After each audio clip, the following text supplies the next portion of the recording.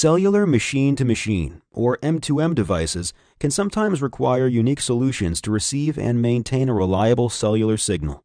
Additionally, several things can create difficulties in cellular M2M installations. Distance from cell towers, hills, valleys, concrete and metal building materials, and even foliage can all block cellular signals. All of these issues can result in slow data speeds, data errors, or even total data loss. WeBoost antennas and signal boosters are perfect for applications where M2M devices need to communicate in extreme weak signal environments. With the rapid increase of cellular M2M devices, cellular connectivity is at an all-time high.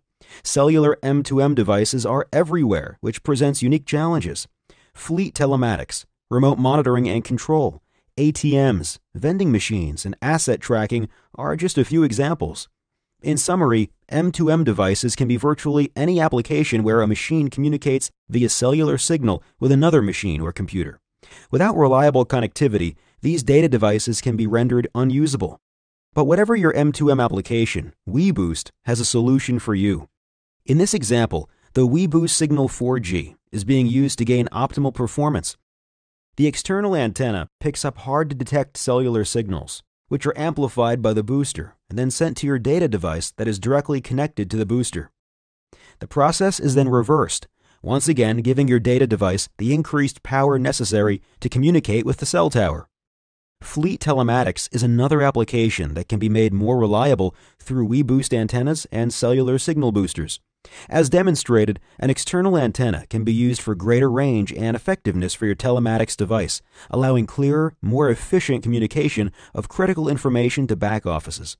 For vehicles working in more remote areas, a signal booster can be used to greater amplify the incoming and outgoing signal to provide a more robust form of cellular communication.